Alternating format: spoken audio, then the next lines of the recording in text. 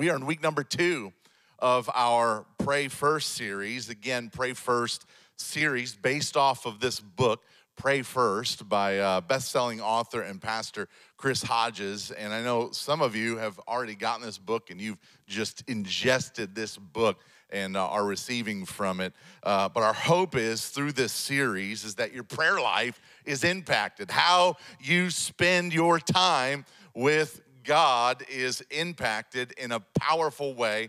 And we're building this series in a way where it affects it, where you're able to yield through it powerful and supernatural results that you couldn't get arriving into your life any other way. And so I'm telling you, this series is designed to impact your prayer life, to be a prayer life that yields results in ways. And so we talked about last week, putting God first is required to do that, right? In a message we preached called In the Beginning, God, right? Prayer needs to be a priority in your life. How you begin your day matters, right? Let God be at the starting block or the start of a reaction. Let Him be the focus of the first focus that you come to when a thought's in your mind, or how you approach a relationship. Make sure that God's leadership is there and His voice is guiding you. And we also talked about having a place of prayer is important, and putting a plan to your prayer time with God is important. Our series verse that we're launching this all from is Ephesians chapter 6 and verse 18, where Paul says, pray in the Spirit in every situation. Use every kind of prayer and request there is. And we're going to spend the rest of this series looking at the kinds of prayers and templates of prayers that are found in Scripture, available for you to use and install into your prayer times. And so let's dig right into these prayer templates. It's going to be a good one. And today I want to call this first one the Prayer of Moses. The Prayer of Moses. This message could also be titled Tabernacle Prayers. And so with that, I encourage you to turn, if you got your Bibles, to Exodus chapter 25. If not, we got all, if you don't have your Bible here with you, you want to turn it on to us, the message notes and the JC app. We got them for you on the screen. We got you an opportunity where you're soaked in the scripture we're going to dig into. But in Exodus chapter 25, before we read, I kind of want to set up some understanding to this chapter in general. So after Moses and the people of Israel were set free from being slaves in Egypt, they began their journey to the promised land. And, you know, it's a journey that should have taken them days, but it ended up taking them 40 years, wandering around in the Saudi Arabian peninsula before they eventually got there. But that made them people on the move. Obviously, always and ever. They were always on the move. They were, and because they were people on the move, they needed a church on the move. And so they needed a portable building that would still allow their worship of God and their commitments to worship God to remain faithful. And so when God, who would show up as a pillar of fire by night and a pillar of cloud by day leading them, you know the story. When the cloud or when the fire pillar would stop, the people would stop, and then they would set up church. It was a portable way of doing life. For those of you who were part of Journey Church when we first started, I mean, we were a portable church. Like, we couldn't just leave our stuff up. We had to tear it down after every single service and at Bonfils Auditorium and then set it back up. This is what they did. Everywhere they went, they would tear down and set up. And so when God would do that, when He would stop, they would set it up. They would set up church, or as they called it, the tabernacle. And that's seen here in Exodus 25, where God said in verse 8, He said, have the people of Israel build me a holy sanctuary. And I want us to notice the why here, so that I can live among them. I mean, no, that's just ever and always God's heart. It's just to be with you. I just want to be with you. He said, you must build this tabernacle and its furnishings exactly according to the pattern I will show you. And I want to kind of, this is just a rendering of the tabernacle. that somebody made. I was like trying to find out like what's the coolest rendering. Actually, the coolest kind of video render, I'm not gonna show it, but it was a Minecraft video. Somebody rebuilt the tabernacle in Minecraft, and I'm like, man, this is incredible. But I was like, I'm not gonna show a Minecraft video up in the sermon. But like it's really cool what some people can do. But this is a rendering here. And actually, if you got the cards in your seats, I left this for you in the seats as well. This is kind of what this is the view you would have like from the top if there was no top to it. You could kind of see where the pieces of furniture were. And I kind of left it outlined for those of you who got kids or grandkids. Maybe you just want to go and regurgitate this message to them in a way that's relative to them and give them some crayons or something and let them just color around each part just to kind of help make it memorable. But I just wanted you to be able to take this with you so you can kind of retain this information, because I'm telling you, this is going to be so key for your prayer life if you would embrace this teaching for your life. But this right here kind of gives you some semblance of what the tabernacle of Moses looked like. And as you can see here, this right here is the outer court, and I know it's tough to see perhaps even in the front, but there are two pieces of furniture, and you can see that here in the outer court. There are two pieces of furniture that you would see here in the outer court, which was referred to there, obviously, and this tent here, this large structure was divided into two parts. The part that you would walk in was originally, the whole thing was called the tent of meeting. It was called the inner court or the holy place. But again, it was divided by the back part here by this huge curtain, or they called it a veil, where the Holy of Holies was. And that was where the Ark of the Covenant was. That was where the presence of God dwelt. So you would have here, you'd walk into the holy place, the inner court. There was a veil there, and you see that. You'd walk into the Holy of Holies where the presence of God dwelt. But to get to this part here, the Holy of Holies, you just couldn't roll up in there. You just couldn't walk into the Holy of Holies. You couldn't stroll in where the Ark of the Covenant was. There was a process to get there.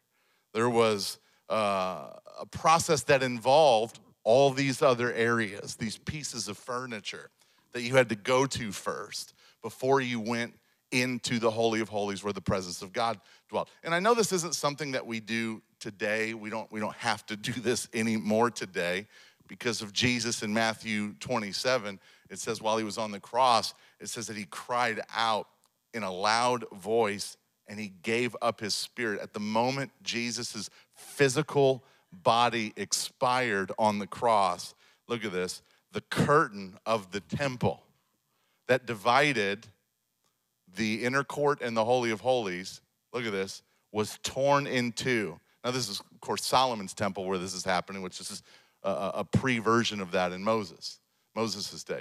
But it was torn in two. What does that mean when that happened in Matthew 27? It means that we no longer need a high priest, that you no longer need a high priest to go into the Holy of Holies to represent you in the presence of God.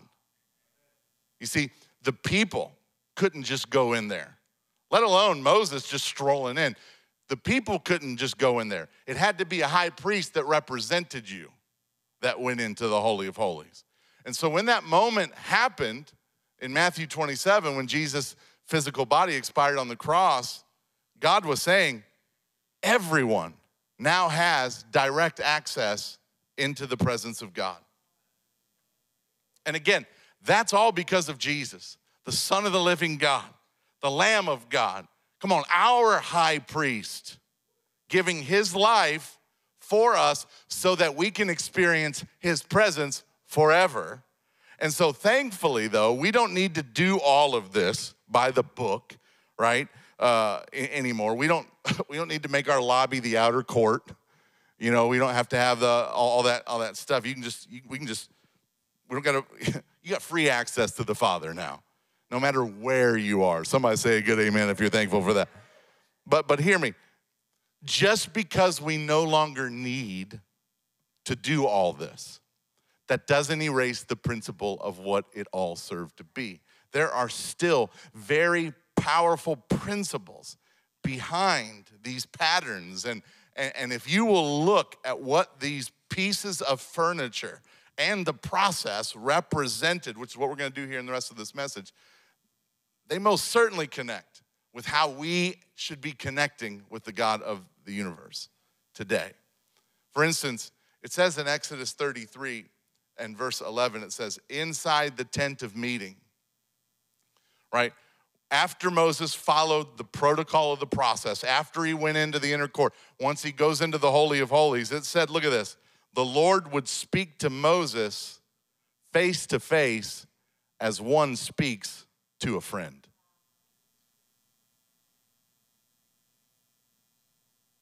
Can I just say, when you really work your way toward God, like when you really work your way toward him, that's how he wants to connect with you. That right there. Come on, I pray your heart is being anchored right now to the words on this screen. Because that's his heart for you in prayer. That's my heart for you as your pastor, is for you to get to a place in prayer where you are face to face with God. And he is speaking to you, and you are hearing him speak to you as one speaks to a friend. I'm telling you, if you get there, come on somebody, you'll never have to have your pastor tell you to pray again. If you get there, you become addicted to the presence of God. You become anchored to the presence of God being experienced just like this. So let's look at the protocol here that Moses took to get there. As you can see, it's 6 pieces of furniture inside of 7 steps. Are you ready? Number 1, to get to the presence of God, right? In order to get there, Moses first had to go into the outer court. He had to go to the outer court where Moses, or the high priest, was found giving, come on, let's all say these bottom 3 words together, giving God thanks. And you see this as a scriptural theme of entrance into the presence of God, attached to anyone who was journeying to the presence of God. Before they got to even the first piece of furniture in the outer court, they would enter the gates of the outer court.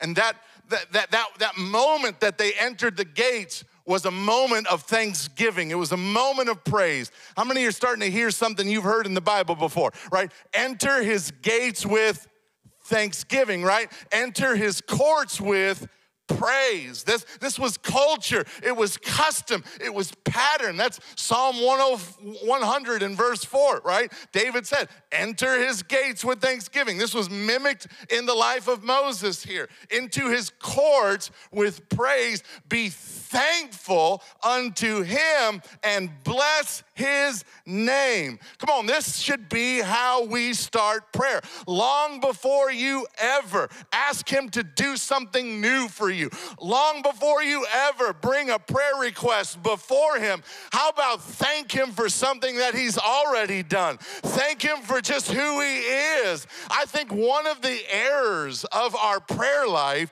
is we just jump in with our request of what we want him to do, and we got to be careful, friends. Because I like how Chris Hodges said in his book, we got to be careful treating God like some celestial Santa Claus or a vending machine that we just pop in what we want, get what we want, and walk away, friends. Let's approach him with hearts that are just thankful for the fact that he made a way for us just to be with him. Somebody say good amen if you're tracking with me right now. In fact, let's do it right now. Let's enter his gates. Let's enter his courts. Come on, let's just have a time of thanksgiving right now. Come on, let's give him some praise in this room right now. Let's thank him for who he is. Thank him for the blood. Thank him for his son. Thank him that he made a way for us right now just to have direct access into his life.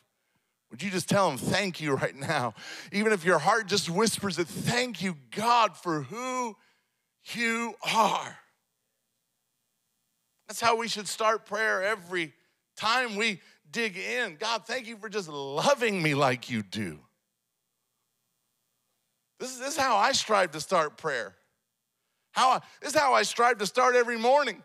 Somebody bought me an Amazon Alexa show or something, and it talks to you.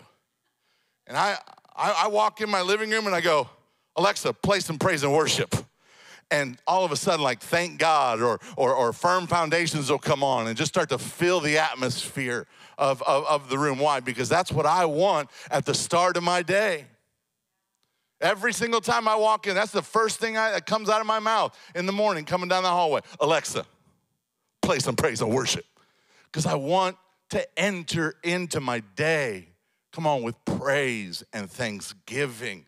What does that do, friends? When you allow praise to be at the start of your day or the start of your time with God, it will prepare you for the journey of who it is that you're connecting with. When I hear a song like Firm Foundation start my morning, if I'm going through darkness, come on, how many know Jesus said, in this world you will have trouble, you will have dark times.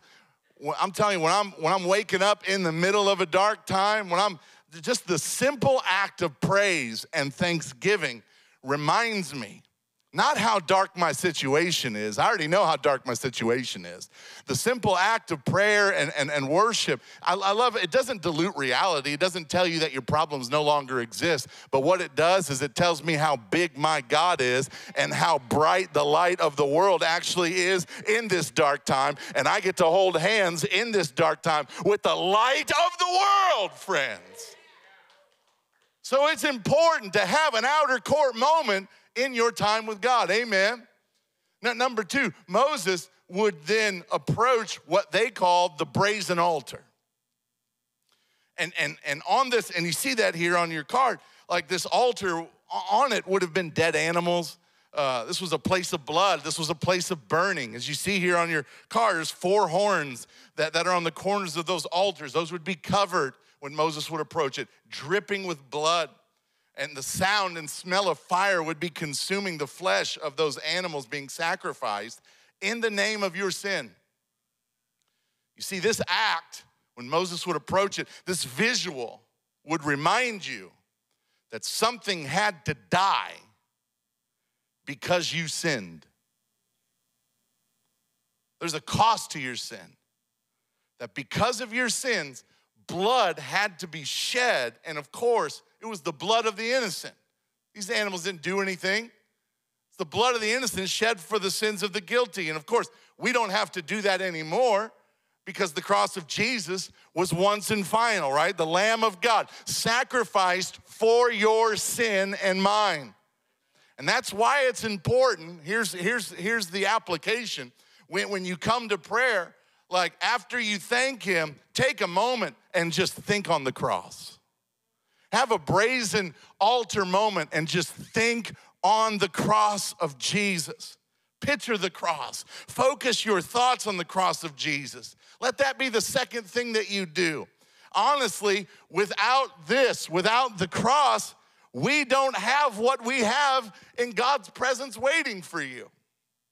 The cross made a way, friends. In fact, let's take a moment and just think on the cross right now.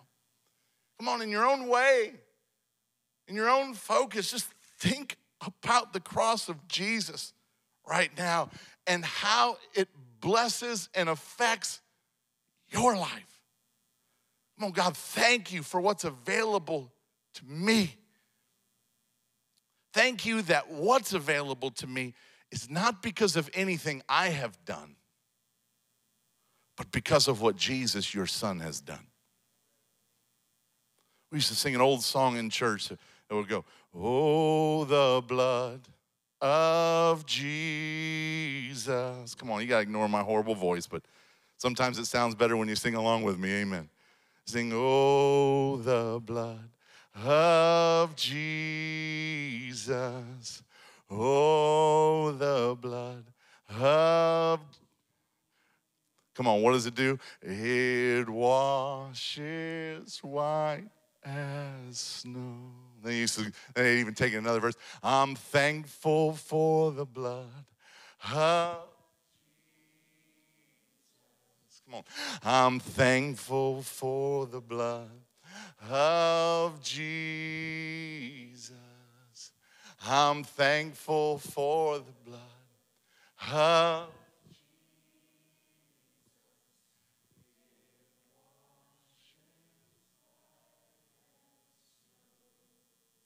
Psalm 100 and verse 2 says, let all that I am praise the Lord.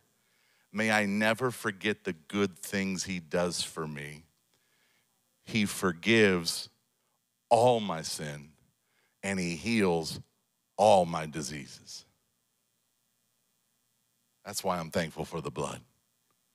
He heals. Look, he forgives how much of your sin? Friends, remember that laundry detergent? A-L-L, right? All of your sins. He's paid for what you do. God, thank you for the cross. He heals all my diseases. Come on, and that doesn't just have to mean physical ailment, because disease means dis-ease. You see the two words there. He wants to heal and take away the plague of emotional and mental and even spiritual dis-ease. He wants to help you with your worry and your stress and your anxiety and your depression. Friends, this is what connecting to the cross in this way provides for you. So Moses would have this moment at the brazen altar. And nut number 3, after Moses would go to the brazen altar, he would go to something called the laver. And you see that right here. And what's interesting about the laver was it was made out of mirrors.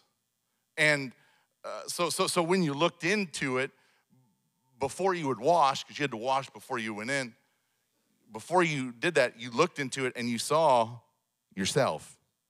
Watch me, through the water. And Paul even took this and connected this understanding to us today when he said in Ephesians chapter 5 and verse 26, so that he might sanctify the church, come on, make us closer to God, having cleansed her, that's you and I, by the washing of water with the word. That's the purpose of the laver.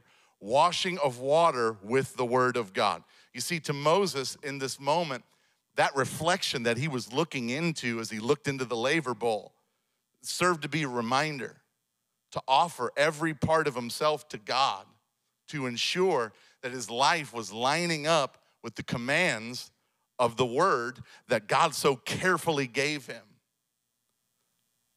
And today, I believe that same pattern and principle needs to be experienced in your life and mine when we're approaching prayer. That every single one of us need to have a mirror moment, right? Where we look into the mirror of God's word and we view ourselves in the reflection of the water of God's word. And we ask ourselves, where am I not? Come on, I watch my wife in the mirror. And she watches me. You doing this. Making sure the nose hairs aren't flying out too much, right? Just what are we doing? We're trying to identify blemish. And that's what we need to be doing spiritually more than we do it naturally. I'm not saying don't do it naturally, but I'm just saying we need to have a moment where we're identifying the blemishes. Man, God, my attitude has not been lining up with your word at all. You're allowing yourself to see yourself through the word of God. How many are tracking with me right now? God, where am I failing? Come on, God, where are the blemishes? Help me in the sinful parts of my life. God, take this part of me that is doing nothing but paralyzing my spiritual progress. Would you take it? Hodges, in his book, Pray First, right, actually, he kind of goes through it. He has the top of his head to the soles of his feet process. He starts at the head. And so he'll be like, God, where in my mind am I not honoring your word? And then where in my thoughts, what thoughts have I allowed to stay a little too long? And they've worn out their welcome in your presence. Come on, how many know we all have those? You know, you have the power to arrest thoughts. Literally put them in cuffs and evict them out of your life. This is what that is, right? Philippians chapter 4 and verse 8, whatever is true, whatever is noble, whatever is right, pure, lovely, admirable, if anything's excellent or praiseworthy, think about such things. So God, what in my life am I not right? And then after that, he goes to his ears, right? John chapter 10 and verse 5, Jesus said, they won't follow a stranger. They'll run from him because they don't know his voice. And look at this. My sheep, Jesus said, listen, listen, listen, listen, right? To my voice. I know them and they follow me. And so, God, am I listening to the right voices? God, what voices am I listening to that's hurting my life and harming my life? Come on, how many know those voices don't always have to be just somebody else? How many know sometimes it's the voice that you create that's hurting you? So God, I want to make sure my ears are lining up with your word. And then he'll go to his eyes. God, may I look where I need to look, and may I not look where I don't need to be looking. And then he goes to his mouth. Lord, let my words be life-giving and not life-taking. May my words be used today to build others up and not tear others down. May I give compliments about people behind their back instead of gossip. Come on, no curses out of my mouth, God, only blessing. Proverbs 4, verse 24, avoid all perverse talk. Stay away from corrupt speech. And it's important to have that moment. And then he goes down to his heart, to his hands. God, man, I want my hands to be hands of generosity. Come on, what is he doing? He's allowing himself to look as a whole into the laver, right? I want my life to be washed through your word. I want my hands to be hands of generosity, hands of care, hands of compassion, hands that give more than hands that take. Come on, hands that will be used to perhaps give my spouse a massage tonight instead of using that hand to point a finger at them. And then he'll go to his knees. God, may I bend these knees ever and always to you and you alone. May my life not serve other idols. And then he'll even go to his feet. Psalm 37, verse 23, the Lord directs the steps of the godly. God, show me and take my feet down the right paths today and not the wrong paths today. Proverbs 4, verse 26, mark out a straight path for your feet. Stay on the safe path. Don't get sidetracked. Keep your feet from following evil. So God, change me. Make the image of my life sync with the image of you, oh God, which, by the way, I believe I was created in your image. So let me live that out in every part of my life that you made. Come on, how many are seeing the blessing and impact behind the principle and the process of these tabernacle prayers established by Moses? But certainly they should be mimicked and templated, right? Ephesians 6:8, use every kind of prayer and request there is. And the first one, right here, this is a good one, good place to start. Number 4, after the laver, now Moses would walk into this tent. And the first part, the holy place, right, the tent of meeting, there were 3 pieces of furniture, as you see here. There were 3 pieces of furniture in there. And the first one that you would see would be the candlestick. The Hebrews call it the Jewish menorah. And the flames on this candle would never die out. They would always be fueled. They were to always be burning. They were always fed and fueled to burn. In the Old Testament and New, the candlestick and these flames always served to represent the Holy Spirit and his work in your life. And that's an important focus to have in prayer.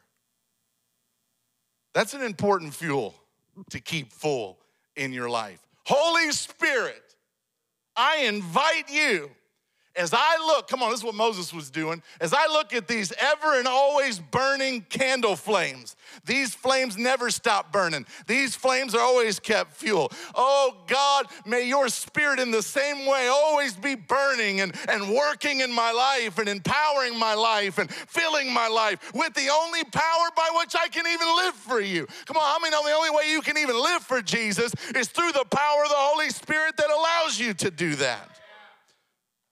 So we receive so much with the Holy Spirit. So much is available to you through the Holy Spirit. In fact, most theologians believe the 7 prongs of that candle represent what Isaiah said in Isaiah chapter 11 and verse 2, where it says, the Spirit of the Lord will rest on him. Watch this. The spirit of wisdom, there's one of the candles, right? And understanding. Spirit of counsel, might, knowledge, right? Fear of the Lord. Every day, we should seek God in that way. Open that verse up and say, Holy Spirit of God, I need your wisdom today. Come on, how many need God's wisdom and not your wisdom, right? Especially in situations where you're just like, I don't know what to do. God, I need your wisdom in this moment. I don't know where to go from you. Or God, I need your might right now. Holy Spirit, give me your might because I'm struggling to have strength to do what's right now. Holy Spirit, help me to fear only God, that I wouldn't fear things like man's opinion or people's opinion on my life. Well, see the patterns that Moses laid out here. This is what's available to you every time you pray. Amen. 2 Timothy chapter 1 and verse 6, Paul said, for this reason I remind you to fan into flame the gift of God. Paul's talking to Timothy here. Timothy was the pastor of the church at Ephesus. And he's telling, listen, you got to fan into flame the gift of God, which was placed in you through the laying on of my hands. And watch this, verse 7. For the Spirit of God does not make us timid, but gives us power, love, and self-discipline. Look at what he gives us, friends. You know, that's what I believe happens when we come together in church. This is why I was pretty passionate just to meet today. Because I just believe when we connect, this happens every single Sunday. Because I think some of us come in here with an ember, just burning. You come in here with, it's not a wildfire, but you've been going through some things, so you got like an ember burning of passion and desire to do God's will and work. But when you come in here, it's like, what starts happening? Like the church just starts fanning and blowing onto that ember. And what happens when embers catch wind? Embers catch wind, that they become a flame. And the more wind, the bigger the flame. How many know what I'm talking about? And this is why I encourage you just to ever and always just be around people and of faith and an atmosphere of faith that serves the wind to you. In Acts 2, in a gathering, what happened? A wind manifested and flames appeared on the heads of each person gathered. And what happened?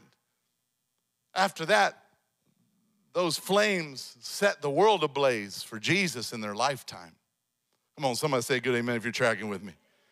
The candlestick just had a moment with the Holy Spirit. Number 5, on the other side of the room was this table. It was called the table of showbread.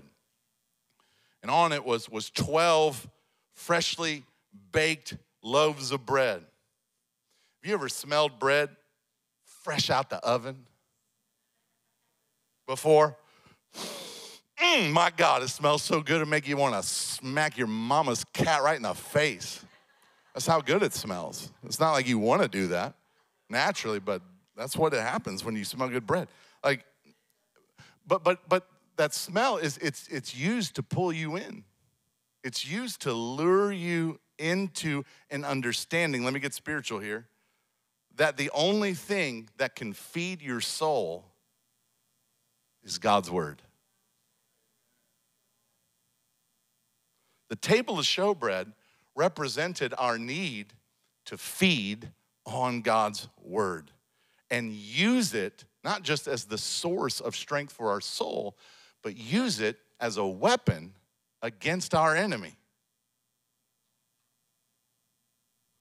Just like Jesus when he was tempted, right, by the enemy, the temptation of Christ, right? When you dig into that, the enemy was tempting him. And what did Jesus say when the enemy was trying to tempt him to eat food while he was on a 40-day fast? Matthew chapter 4 and verse 4, Jesus answered, he's telling the devil this statement, it is written, man shall not live on bread alone, but on every word that comes out of the mouth of God.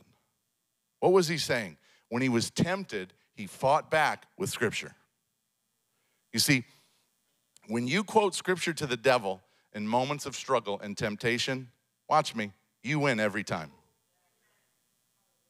You win every single time.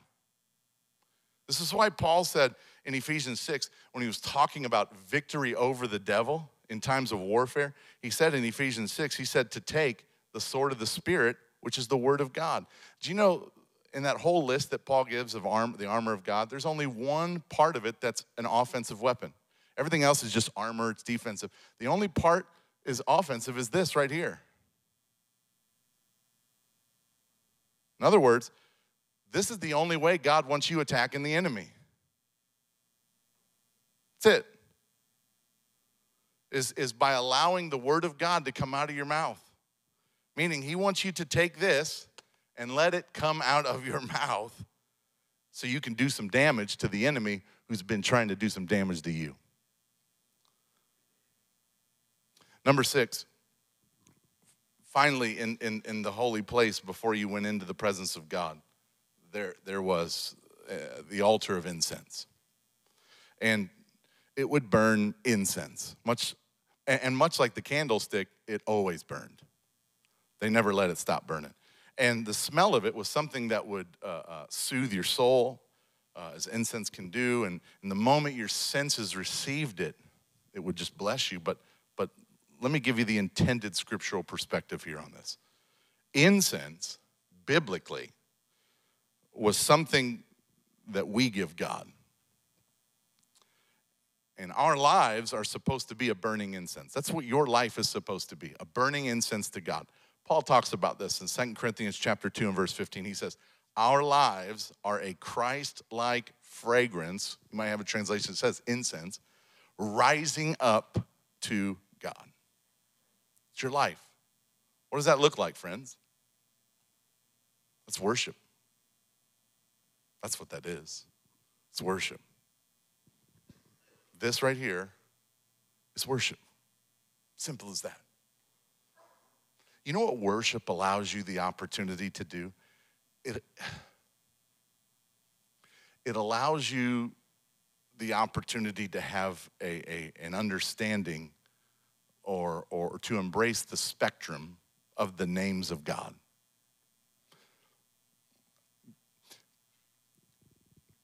Names are important. Danny. That's an important name. To you, he may be Danny. Yeah, that's Danny. But you may not know Danny like I know Danny. Because to me, he's not just Danny. To me, he's a trusted cohort. To me, he's a true friend. To me, he's a traveling partner. Like he feels called to travel with me. I'm getting ready to go do a revival in Jamaica here in a couple of weeks, and he feels called to travel with me. He's an intercessor in my life. He's always available when I need him, whether it's ministry or personal. And in the same way, I'm not gonna make this about Danny, but God has many names, right? He's not just God. How many know, like, he's your comforter? He's your friend. He's my defender. He's my provider. He's my, right? You insert, and when you worship, right, in those lights, what does that do? Like it offers incense from your heart to heaven. God, I just worship you because you are my defender. What does that do? That attracts, that smells going up to the throne room of God. And that attracts God's blessing to you and to your life, friends. Proverbs 18:10 says, the name of the Lord is a strong tower. And the righteous, watch this, who are smart, because it says when things are going wrong, what do? They run to it. The people who are not smart, when things go wrong, they run away from it. But the people who are smart run to it and are safe. And so before you have ever uttered a God give me, or God give me this, or give me that in prayer, how many can see the power to the pattern that Moses is templating here? That would, if you did this, it would probably impact your prayer life and your life in greater ways than it's perhaps being impacted right now. Amen? And this is what Paul meant in Ephesians 6, right, our series verse, when he said, use every kind of prayer and request that there is. Take Moses' prayer, for instance, and use it. And you'll get what Moses got in the presence of God. Because after he did all that, each of these pieces of furniture, he, watch this, walked in to the Holy of Holies. And what did he find there? It was there where he found the Ark of the Covenant. And it was there where God was face to face, speaking to him as one speaks to a friend. But it was also in this holy place where Moses would intercede for others.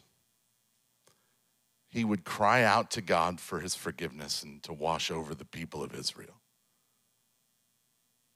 1 Timothy chapter 2 and verse 1, Paul said, I urge then, first of all, that petitions, prayers, somebody say prayers, intercession, somebody say intercession, and thanksgiving be made for who? All people.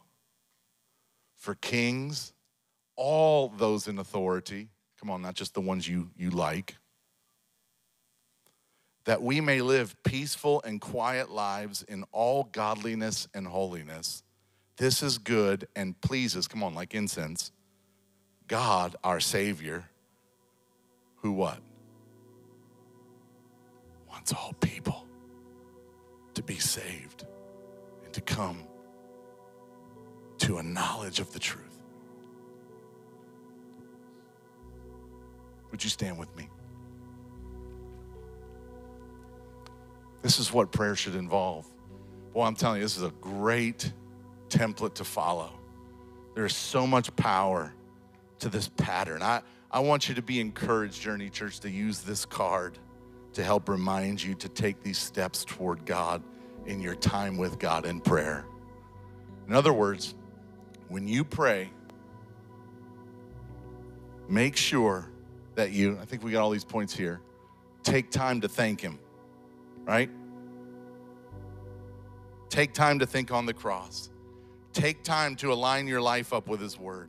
Take time to keep the flame of the Holy Spirit of God burning bright in your life through a continued invitation for him to lead you. Take time to feed on God's word. This is where like Lectio Divina would be great. We talked about it in the Streak series last fall. That would be a great place for that to be. And use it also, God's word, as a weapon to overcome the enemy who's attacking your life and attacking your family and attacking your home. Take time to worship and allow the incense of your heart to express your love for him through the many names that he has shown himself to be faithful through in your life. And lastly, take time to make intercession for others. God, who around my life doesn't know you yet like this? God, who around my life is going through something right now that they just need you? Let your prayer time envelop these focuses. And I'm telling you, friends, you will arrive at a life that habitually finds itself speaking with God face to face, like one speaks to a friend. Heavenly Father, I thank you so much for just how beautiful your word is. The writer of Proverbs said that your word is a lamp unto our feet and a light unto our path. I thank you for the path that your word shows us to take. Father, I pray right now in the mighty name of Jesus, God, that you would allow a determination surrounded by discipline to be burning bright in our hearts, that we would be intentional in the time that we spend with you. God, as we can see on this, in this message, it's not easy to just do this in 2 or 3 minutes. We need to put prayer as a priority in our life. Carve out greater spaces and places of time to spend time with you. And it's there, God, where we find the source of our transformation, So, Father, I thank you that the transformation that's waiting on the other end of all these efforts is going to be experienced, God, because of the determination that you are building in our hearts, God. Let us not just be people of the outer court. Let us not just be people, God, that stop at the brazen altar. Let us not just stop at the laver, God. Let us see where this all leads. It takes us to you, I pray. God, may our worship be that, I pray. And carry that heart, I pray, in the mighty name of Jesus. Hallelujah.